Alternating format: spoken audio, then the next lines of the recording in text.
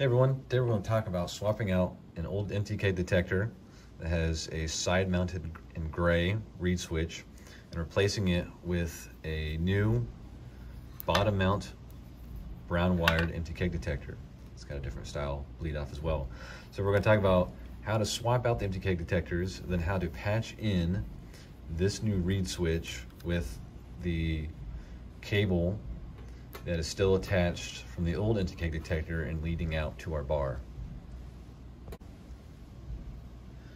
As you can see, this is just for training purposes, so I'm not hooked up to any lines or running any pressure anywhere. But before you do any of this work, it's important to remember that you flush out the line. So you empty it essentially. So we're going to get rid of any liquid and any pressure in the line. So what you're going to want to do is you're going to want to untap the keg running to this line and then run up to your bar.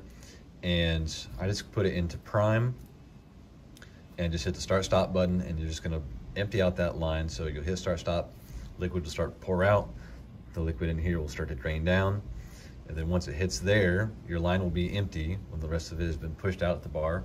From there, you'll hit stop on the circuit board, you'll come back to your cooler, and you want to cut off the gas supply to your beer pump, and then go back up to the bar and open up your line in prime mode, and that'll bleed off any excess pressure. So that way you get any liquid and any pressure out of the line. There will still be some drops that'll come through as we loosen up these parts, but to prevent any massive blowouts and major messes in your cooler, empty the line first. An overview of the tools that you're going to need for this process. You're going to need a Phillips screwdriver, a large crescent wrench to get these beer nuts off. You're going to need some wire strippers, so we'll be stripping back some of these cables. You're going to need some channel locks, some 9-pex pliers. You're going to have your telephone splicers that we provide. That's how we connect the reed switch cables. And you're also going to need either a 5/16 or a 1/4 inch nut driver to remove the nuts that are on the back of the empty keg detector. All right, so if you have your line fleshed out and you got your tools handy, let's go ahead and remove our connections to the old empty keg detector first.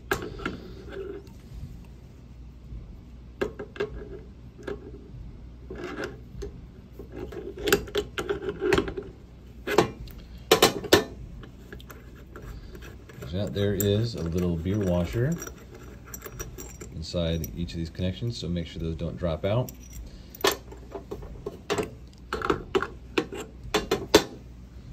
Obviously they're going to be a little tighter for you out there in the field.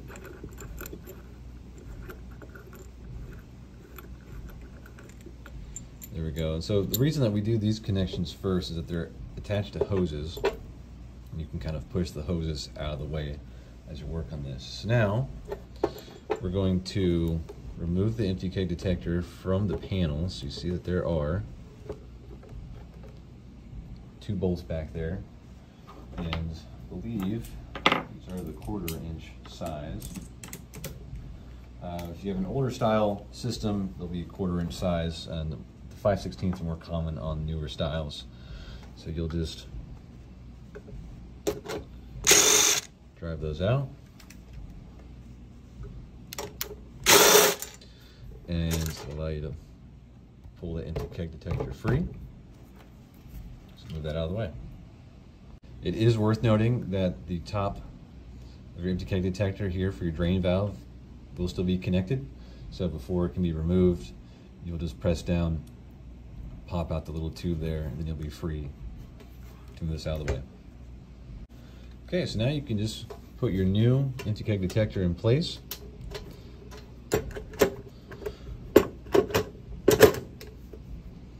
Like that. Use our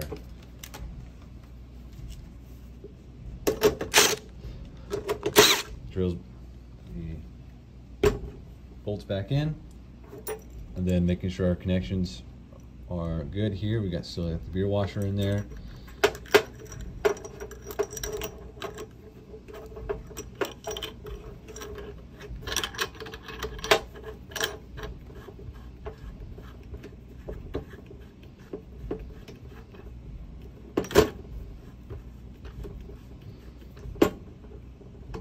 nice and snug.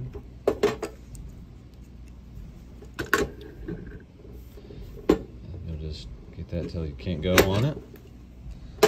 Try not to tighten it too much, potentially break that connection.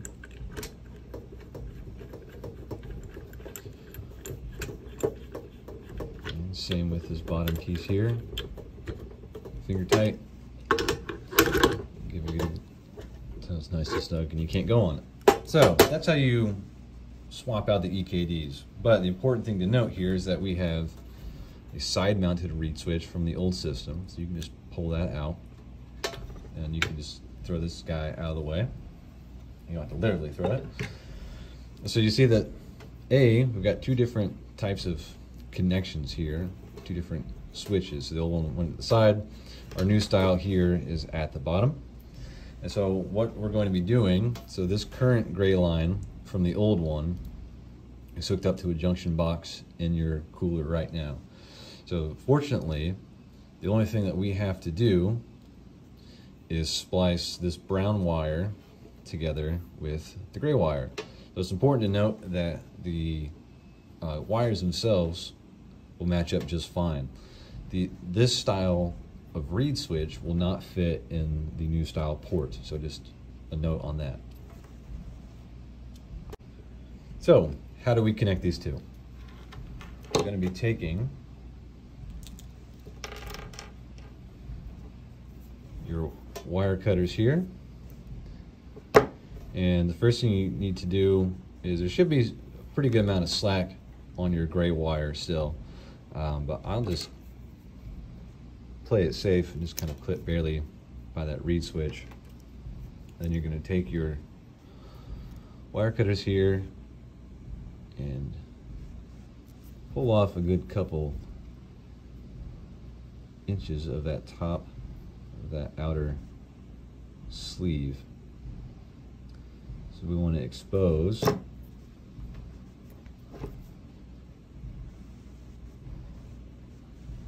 the red and black wires inside this cable.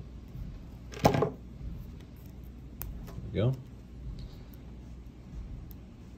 Just like that. And so I always leave some extra slack too on the old one, because you can always kind of tuck it away. You don't want to run out or be too short. So I do about the same on this one, just very gently.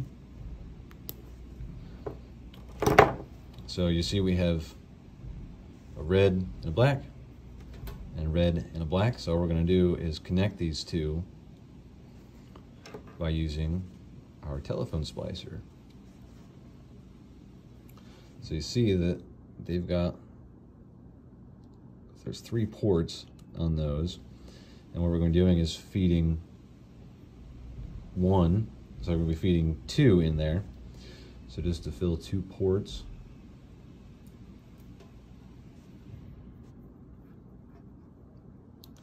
Just like that, and then you're going to take your channel locks and push firmly down on that red button there and make sure it's pushed all the way down. Then we're going to repeat the process with our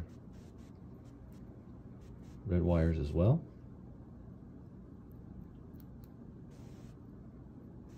One per port.